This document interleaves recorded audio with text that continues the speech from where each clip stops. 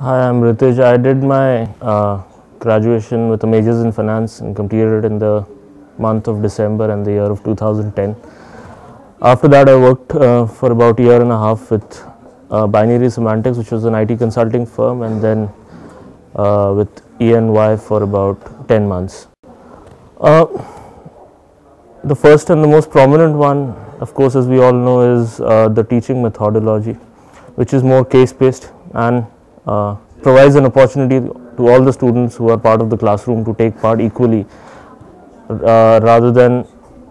just a lecture-based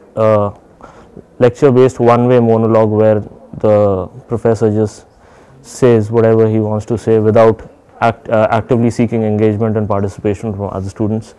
And the second one is the flexibility of the curriculum that allows students to pick and choose their courses as they during the course of their graduation, so that they can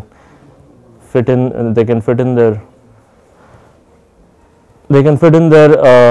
requirements along with the needs of the curriculum, and see that they do their best to complete their course on time while taking care of their other personal and professional activities also. Transformation, as in I got to meet a lot of people from Nepal, from Afghanistan, from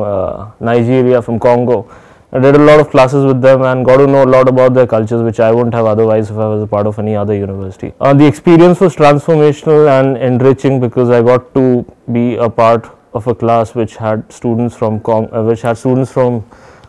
Nepal, Afghanistan, Srinagar, and it allowed me to learn a lot about their cultures and gauge their perspective about what they think about whatever topic was being discussed in class, and that's how I got to learn a lot. And yeah, it was pretty good and enriching.